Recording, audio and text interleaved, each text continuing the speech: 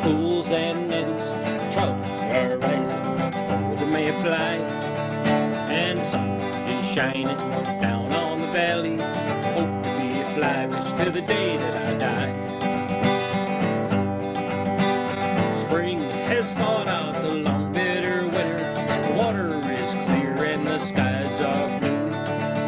I'm standing in the middle of the Beaver Kill River. Might even catch and release one or two. Well, some folks like horses, cats or dog. Me, I like fishing with a rod and a fly. Yes, fishing is a favorite pastime of mine. If I couldn't do it, I think I would cry. Well, life is good when I'm wading a river. It gets even better when I cast a fly. If I catch a trout, it don't really matter. It's fun just to be here and give it a try. Trout is rising in the far eddy. I make a false cast, then take my aim. If he takes the fly, I feel so much better.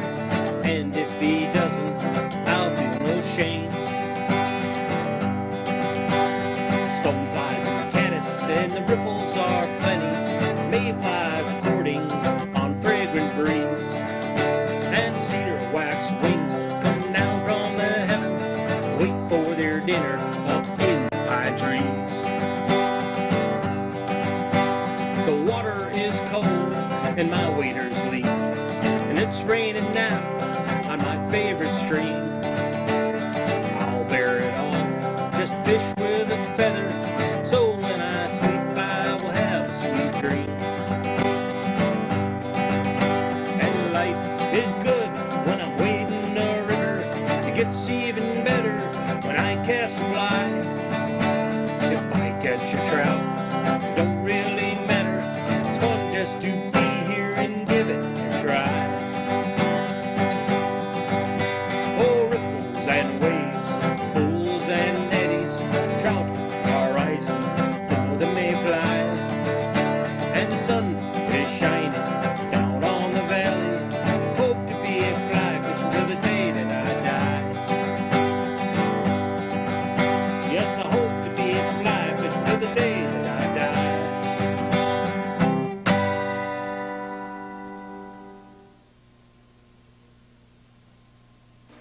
So, there, we're ready to start. Now, what I'm going to do is I'm going to start by winding my thread on my hook. And again, you're going to pull towards you and then wrap over it. And it's difficult with a long hook like this to wrap because the hook bends, okay? But we're just going to bear with it, and we're going to wrap real fast and get that all the way down the body.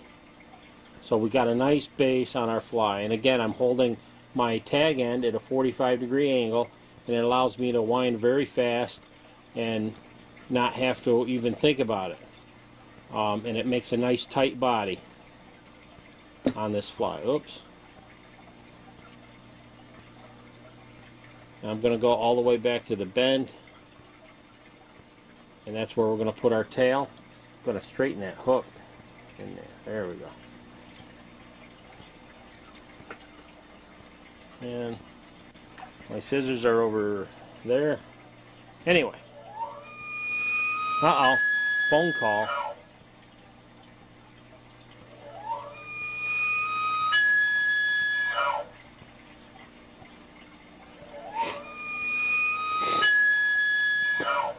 Phone call. Cut. Cut. Cut. Cut. Okay. Where were we? Okay. I'm going to wind to the bend, cut, and trim. Now, I'm going to make a tail. So I just want a few of these fibers, but I want to line them up. So I'm going to have to take this, and I like to cut it as close to the base as I can, so that you don't have a lot of feathers monkeying around, or a lot of fur. And we're just going to put this inside the hackle pliers. or the hair stacker, I mean. And then we're going to tap this on our bench. Okay, we tapped it. Now the fibers should be all lined up nice and neat. We're going to pinch it, and that's our tail. Pull some of those loose fibers out. We're just going to put a little tail on there. Doesn't have to be really big. And I like to leave quite a bit of that on there because it helps bulk up the body. So we're going to pinch and wrap, and pull up, and then we're going to, we don't want this to spin too much because it is deer hair. So we're going to loosely wrap over that and then wrap it down. And that'll get all packed down when we put our dubbing on, so I'm not too worried about that. But now we're going to wrap over that, back to the bend, and there's our tail. Okay? Now, we have to get a hackle in there to palmer over the body. So I'm going to find a nice long one. Okay? And I'm going to tie this in by the tip because I want the hackle fibers to get longer as it goes towards the front. So we're going to tie it, just take the tip of that hackle and wrap it in there. Nothing fancy. There we go. That's the palmer over the body. Okay? And we can wrap all we want over that.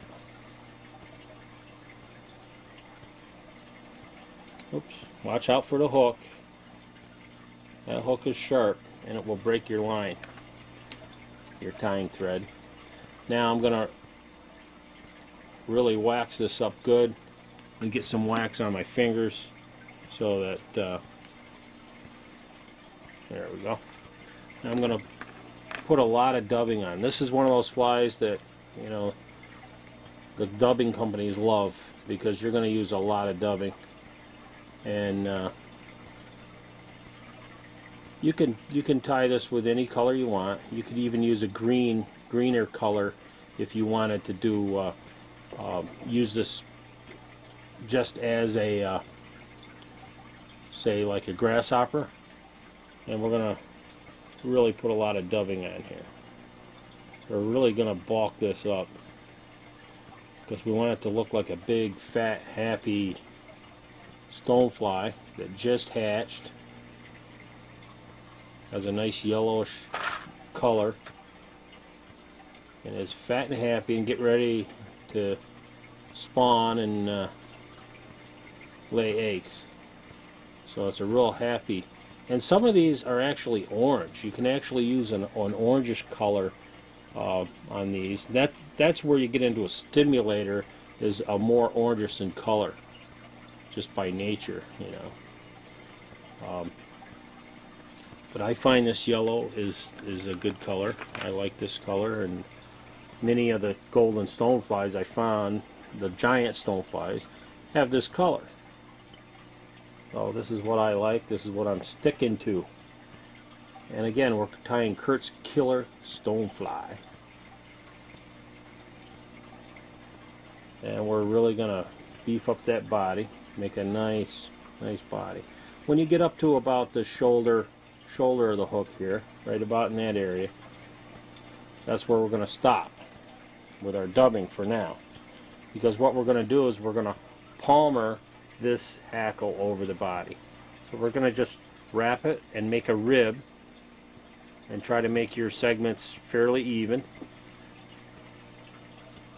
We're just going to wrap that hackle forward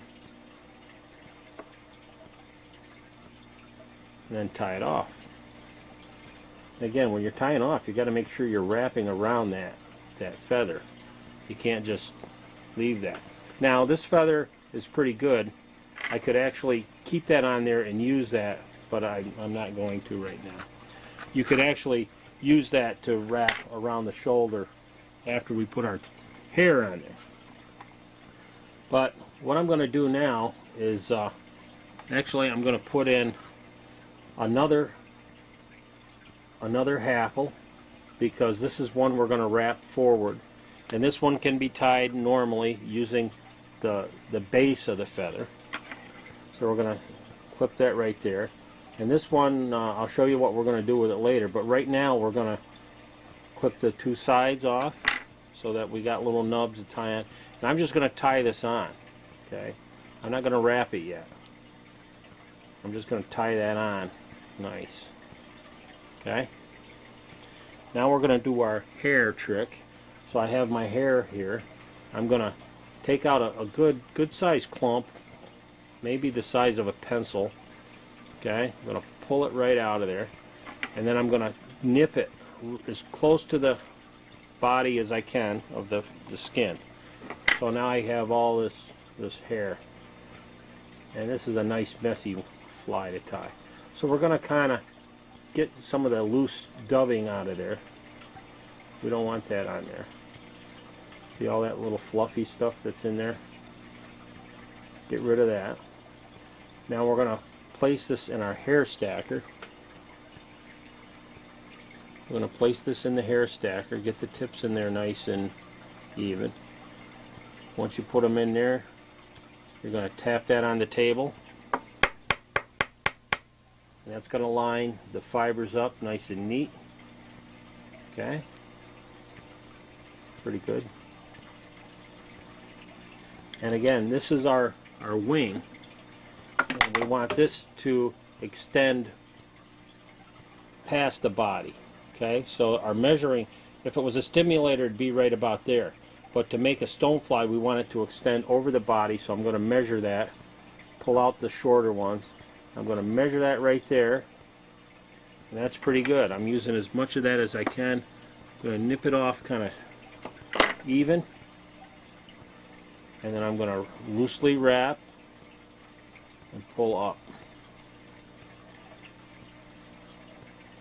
And then don't let go until you're sure it's on there, because it's deer hair and it will fluff up on you. Okay?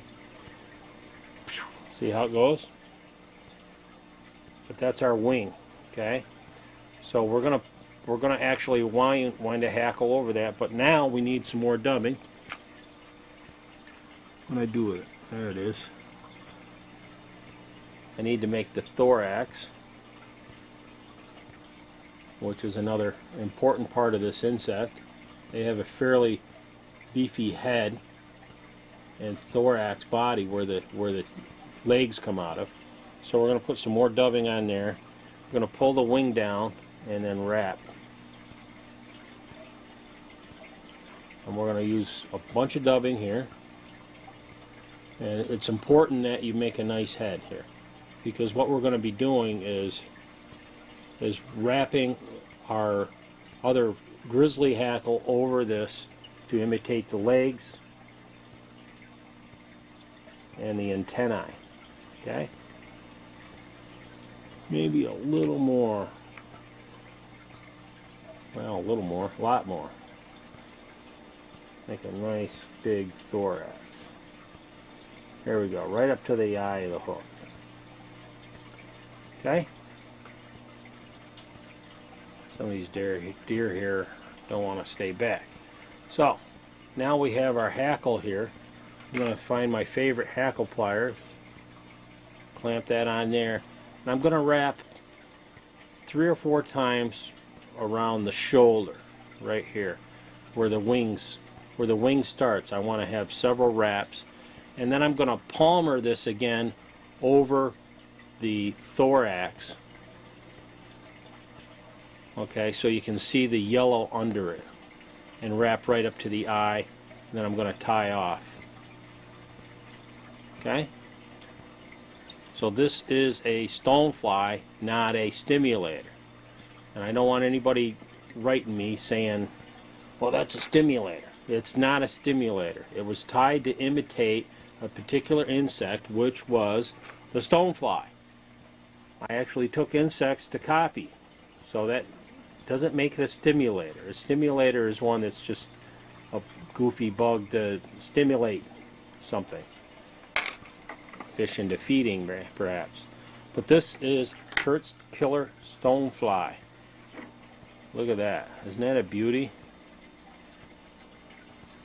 New York City has the world's largest unfiltered water supply.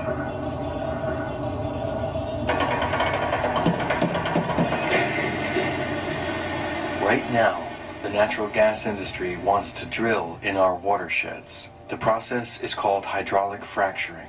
It uses over 900 chemicals injected under the ground, combined with explosives that cause many earthquakes, to extract the gas. But the process hasn't been proven safe. Watersheds across the nation have been contaminated with plastics, carcinogens, mutagens, and endocrine-disrupting chemicals, and with explosive natural gas. Whoa! This cannot be allowed to happen here. Join Scott Stringer, Manhattan Borough President's Kill the Drill campaign, because we can't drink natural gas, and because there's no New York without New York water. And that, to me, is the most alarming environmental news I've heard in a long time, and makes this the #1 environmental crisis that we face in the city. A message from Scott Stringer, Manhattan Borough President, and waterunderattack.com. I like the idea that this particular activity is isolated from the Federal Clean Water Act, when every other activity is still under the restrictions and observations of the Federal Clean Water Act. So, to us, it just doesn't make any sense, particularly when we have these reports that show toxic fluids are showing up in these injection activities, and the consequences of those toxic fluids are having adverse circumstances inflicted upon innocent people. And we have a number of reports ourselves on that. So this is just something that we're trying to deal with in the context of the legislation that Diane DeJet talked about a little while ago.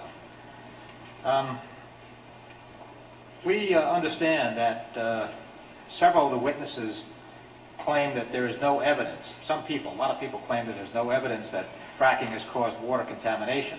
But we have seen that there is water contamination in a number of places, and I mentioned those places before. Alabama, Arkansas, Colorado, Texas. I had a call yesterday from a man in Texas that was talking about the impact of these toxic chemicals on his family and how it had contaminated his water supply. So that's why we're trying to deal with this issue. And I wanted to ask Mr. Appleton if you're aware of any of the independent empirical research that has been conducted that in any way suggests that fracking does not pose a risk to water supplies. Is there any proof out there? Well, anytime you put chemicals like are used in fracking into the environment, it's a risk to water supply if they're not properly regulated. There's also a problem that in states like New York, they don't require incidents to be reported on a systematic basis, so you can't really determine this issue either way. Okay.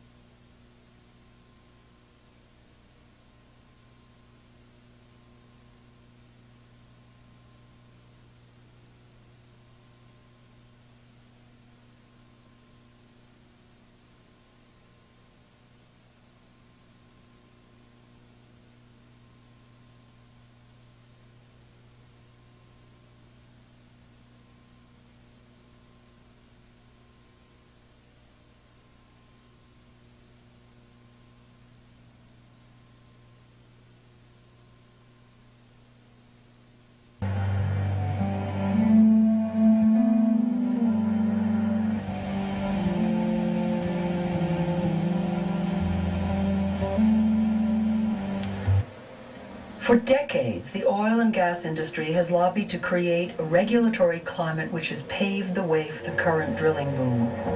Back in 2000, after the Bush-Cheney election, there was a dramatic acceleration in drilling activity.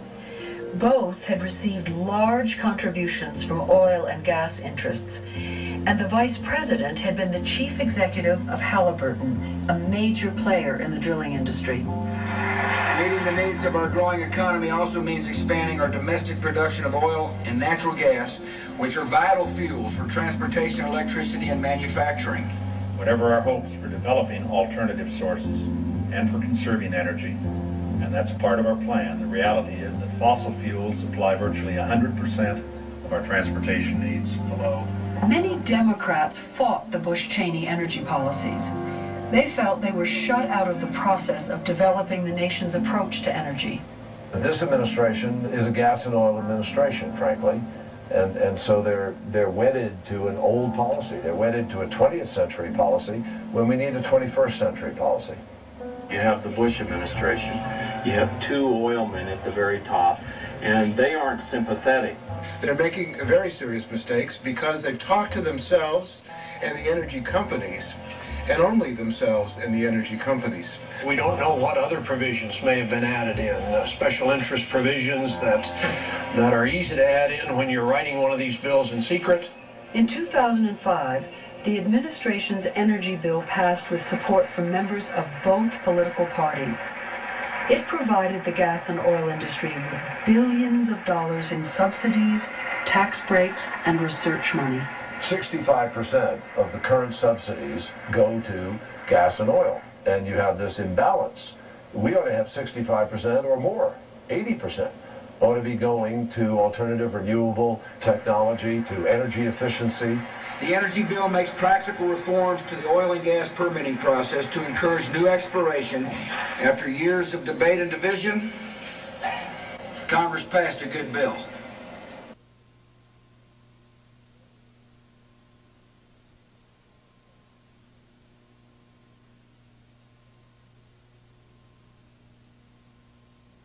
$120 a barrel. There she is. We call it our new neighbor, neighbor 907. We have 70 acres here, and I can't convince them that they need to drill somewhere besides 200 feet from our house. The boom is happening all over the country. There's oil and gas operations in 32 states right now, but the Rocky Mountain states are really seeing the vast majority of the expansion. This will be the gate to enter into my property. The old company had me completely locked out.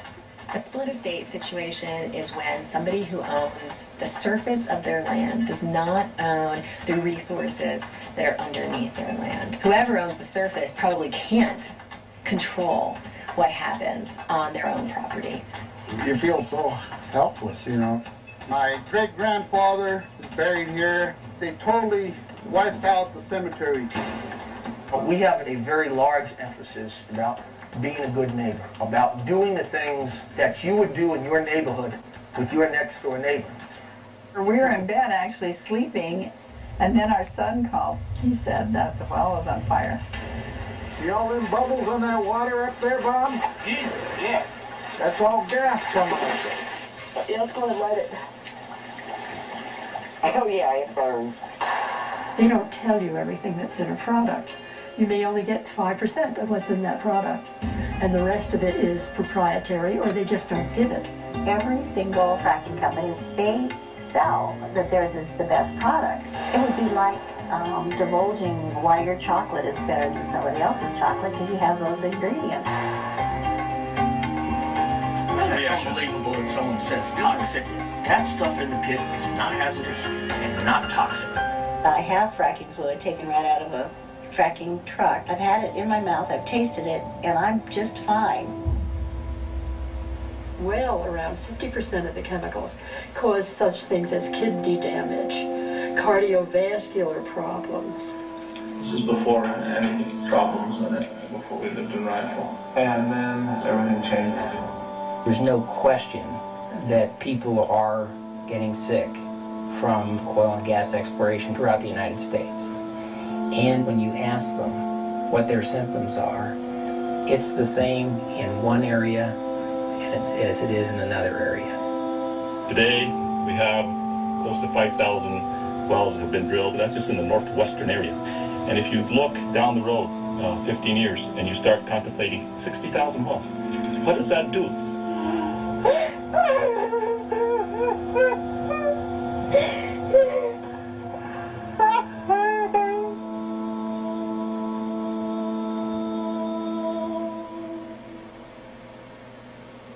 The hills are alive with the sound of music.